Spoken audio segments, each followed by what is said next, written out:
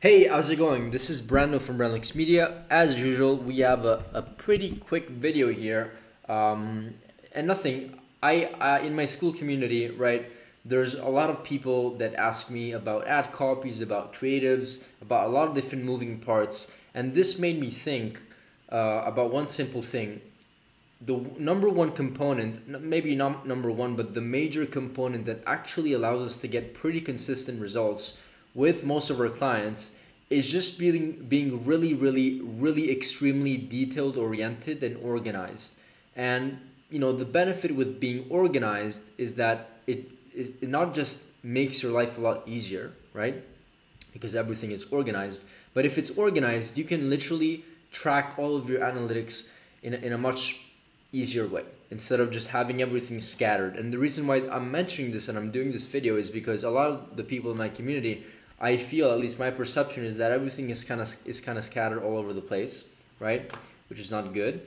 And so what I want to do in this video is show you the exact process and system that we use to keep everything organized that allows us to get, to scale. Now, I'm showing you this, this kind of random client result here because this is a client that we're scaling, as you can see over here. Let me refresh so you know this is real.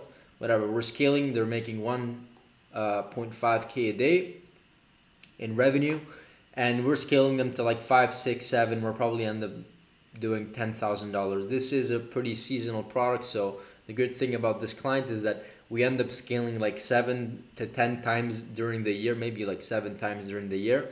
And so every time we scale, it really makes me think of how successful my team is at organizing things, because when you scale, things are crazy. You test a lot more ad copies, a lot more creatives, a lot more UGC collaborations, and so if the system breaks, you pretty much can't scale because everything is just scattered all over the place and it just doesn't make sense, at least in my opinion, how I operate. So yeah, this is a very quick case study. I just want to show you how we're structured internally to make these things happen.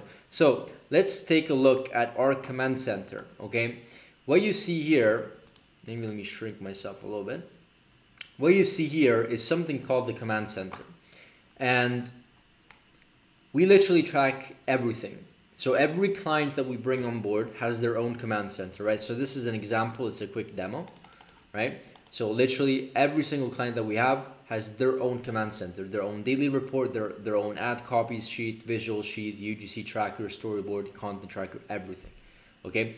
So why is this important? As I said, because it keeps everything extremely organized. Okay, so why do we have this daily report? I know a lot of people are gonna say, oh, why aren't you using Triple Whale or like these softwares? Like we do that. We look at the ad account, we look at Google Analytics, we look at Triple Whale, but we also have our own detailed color-coded reporting, right? That tracks, of course, whatever, daily spend on Facebook, daily Google spend, Shopify net sales, Shopify sales, gross sales, net MER. The MER is basically, I think, the most important number in your business, which is the proportion between ad spend, right, and revenue. So it's like the business ROAS. So this is like a 2.58x ROAS, right? This is a 3.08x ROAS, but it's the business ROAS. So for every single dollar that the business makes, or sorry, spends, it makes $3.08 back. So that's what the business ROAS means. And this is the only like true real number that we are 1000% confident is true, because these reporting metrics can like kind of be not essentially misleading, but they're not 100% accurate, right? So this is also why we go a step further and we create this for all of our clients. We color code everything. We color code CPMs, so we know exactly when it's expensive to run ads or when it's cheaper, when it's green, right? So everything is color coded, and we track the extra reason why we have this extra sheet is because we track a lot of different things day by day, like daily ROAS from the start, daily average order value and see how it shifts, average order value over the lifetime and see how it shifts, conversion rate daily, right? There's also other metrics. There are like 20, 30 metrics, right? So cart to purchase ratio, like all of these metrics, sure, you can also technically have in the ad account, but there's some things that you can't do in the ad account that we just add over here, and it makes everything more organized. And at the same time, we can color code everything, which makes it even more organized and really easy to spot trends. And at the end of the day, guys, it's also about trends. It's like it's understanding when you can scale, when you cannot. Sometimes we think we can do something, but the numbers tell us we actually can't. So we're very extremely precise with how we take our decisions and make our decision. It's based on data, not how we wake up in the morning, as I always say. So this is one thing. This is like the Bible of scaling, of making sure that you have the numbers right. You can't scale without numbers. The next thing that I want to show you is just ad copies. And I'm not sure if you're aware of this, but there's typically 5 different stages of awareness. And there's people that are most aware, probably your customers. Whoops, what did I do? Right, so there's people that are most aware, basically your customers. There's people that are product aware, right? They are aware of your product. They're maybe not aware of the solution, but they're aware of the product. There are people that are solution aware, right? Problem aware over here, and then completely unaware. Okay, so sorry, this was product aware, not problem aware. Either way, there's 5 different stages, right? They're fundamental, and we organize them, right, based on we organize copies and headlines and the structure of our copies just literally based on the level of awareness, and this keeps it very organized. And so what we do is that we write the ad copy over here. We give it an angle. Is it a direct pitch? Is it a GIF, a testimonial? So we know exactly what type of ad it is. And then, you know, sometimes we even link some images to have some references. But we keep everything extremely organized. And the reason why you see, you know, these colors here is just very simple. It's like something that we also have. We go back and forth with the client. Whenever we have new copies, we basically highlight them in yellow, and then the client goes in here and approves them. And so this is also another way to track what has been delivered and then what has been tested. If they're blue, they've been tested. Now, keep in mind, this is not an actual, this is just like a fake demo, right? These are like random copies, but it's what it looks like at the end of the day. So how do we come up with, how do we know how to attract most aware clients, product aware prospects, solution aware people? We basically do a very in-depth research. I share this template in my community, but essentially what it is, it's like a market, a product, and an awareness research. So we take a look at the market, we analyze the product within the market, and then we analyze the different stages of awareness within within a product that is within a market. So it's like very specific. And so once again, I'm not trying to go too much of a tangent here, but I'm just trying to help you to understand how we're structured, which is the point of this video. And so we do this research, right? Age, gender, who, what, why, fears, desires. We understand the market as much as possible. And then we have additional research over here. We ask some questions. Then we have a product research, the initial product, main features, advantages, what are the issues with the product, how does it position itself against the competition. And this is where we also just pretty much like read the reviews. We do a bunch of research on just literally the product. Okay. Then we come along and do the market awareness research, and this is where we study the different levels of awareness by Gene Schwartz. If you don't know him, this guy's a genius of advertising, and he invented pretty much the 5 stages of awareness: most aware, product aware, solution aware, problem aware, completely unaware. Okay, so whatever we do is that we establish what the most aware is, we give it some characteristics, and then we come up with an avatar customer and like some headlines, ideas, right? So you know, this avatar customer, which is basically existing customers or people who are very familiar and faithful to your brand, are going to receive some headlines and some ad copies, right? Same thing with product aware, same thing with solution aware, and so on and so forth. And so what ends up happening is that once you have this complete research, ad copies become basically a piece of cake. Not essentially a piece of cake, but very easy to structure and analyze and kind of think through.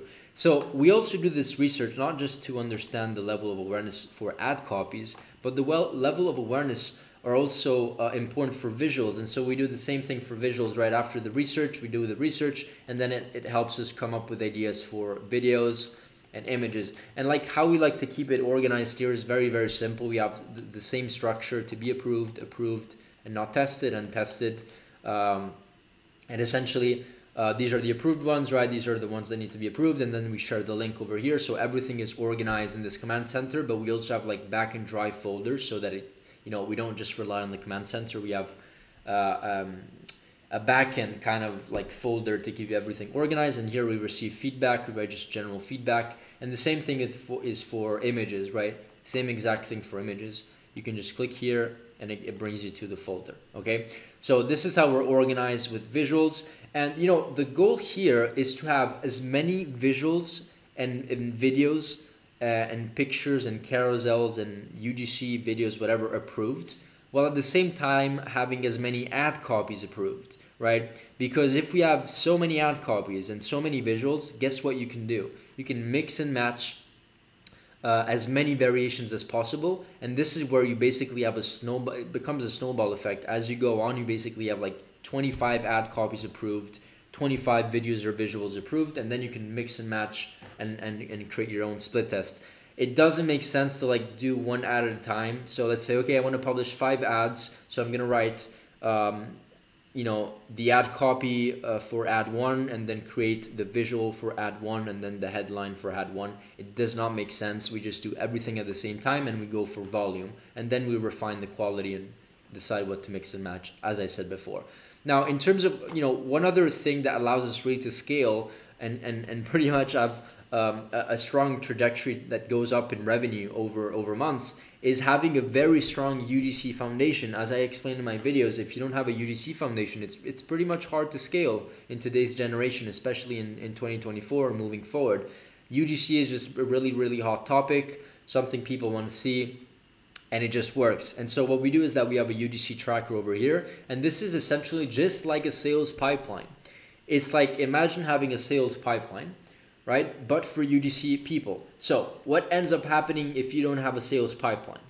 You essentially don't have leads, and if you don't have leads, you don't have any sales.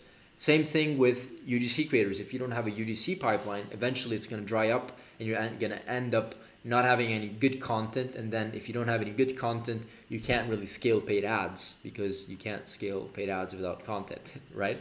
So what we do here is that we add people. We go in our UGC base. We have this huge database of content creators in Europe, Australia, New Zealand, US, Canada, Asia, everywhere. We choose and pick and choose who we want to work with based on their previous work and their pricing or profiles or whatever. And so what we do is that we put them over here. We tell the client or ourselves, right? It doesn't have to be for a client, it can be for yourself as well, whether we contact them or not, right? Very simple process to do that. We contact them by email. It's just very, very easy and straightforward. And then this is where we approve the collaboration and say, okay, I want to work with Brando, with James, Breeze, Jennifer, and Bob, whatever. And so whenever we decide that these are the people we want to work with, then we just share the addresses. I probably shouldn't. I probably shouldn't show the addresses of these people. But yeah, so like these are the addresses. And we share them over here. And then what happens is that it's very simple. Work approved by the client, cool, they pay, and then we receive the final work, and we just put them over here. Okay, very, very simple and streamlined process. What ends up happening after 3, 6, 12 months is that this is going to be there's going to be a huge database of content creators. And I always like to say, you start winning with ads when you have like an army of trusted content creators that produce and push content every single week, so that you basically have always a surplus of things that you can test, and you beat your competition from a creative perspective. Okay, and if you beat people from a creative perspective, you beat them overall, because we're in the attention era, we're in the creative era, we're not in the media buying era. Okay, so important thing to remember. Same thing with storyboards. We like to keep it very, very simple. We have a storyboard sheet over here, and essentially we have the hooks. This is like one storyboard. This is another storyboard, another storyboard, another storyboard. We have basically infinite storyboards here. These are just some random storyboards scattered. They're typically a lot more organized, so my apology here. But essentially what we do here is that we send these storyboards to our UGC content creators. Okay, we literally just copy and paste this framework and we send it to them, and we also give them a little more context about the product, of course. so they know exactly what to say, when to say it, how to say it, what features to mention in the video. We essentially give them it's not really a script, more like a framework that they follow. And that's how they produce the UGC videos. And once again, once they're done, they end up being over here. One important thing, just as a side note, remember to always receive the raw videos from the UGC people. Not only the edited ones, because they will also send you edited videos, but just purely the raw ones. Okay, so anyways, this is essentially it. It's a quick video. This is how we scale. The reason why I showed you the quick case study at the beginning is because it just made me think, like, every time we scale, we essentially challenge our systems and processes. We challenge our SOPs, right? And they don't break. And if they don't break, like in my scenario, they actually just don't break because they're very systematized. They're very simple at the same time. And we use Sheets, and it's working well. We're thinking of moving maybe to Notion just because it looks better. But honestly, like, you can do this on Sheets. It works very, Google Sheets. It works very well. It's very systematized. Once again, we track every single number. Many of these numbers, by the way, are also just like see, like formulas. So like I would say, like, I'm not sure here exactly, but a big percentage of these numbers, like 50-60% or 70%, are all like actual, formulas. And the other half is basically, or like 30%, is like numbers maybe from the ad account or from Shopify. You can also add extensions here that can like get your Facebook or Google numbers and drag them over here so that you can do further analysis. And also, these are automatic. We set rules and the color coding happens. Okay, that is it for this video, guys. I hopefully gave you some inspiration on how to structure your backend, how to be organized. It's a very simple video, but I just wanted to be transparent on how to actually scale and while sustaining and keeping things organized on the back end. Because there's nothing worse. I've done it 6 years ago when I started, whatever. I scaled my clients, right? Everything was a mess on the back end. We couldn't really handle or understand what copies worked, which didn't work, which one we tested. We didn't have this color coding concept, which is really helpful. Honestly, we didn't have the UGC tracker, so it was a mess. So we started implementing this, and the moment we started doing this, we also started seeing better results because we were just a lot more organized. Okay, that's it for this video. Let me know if you have any other ideas for other videos. I'm always happy to share, give it all to you. And nothing, that's it. And hopefully see you in the next YouTube video. Bye.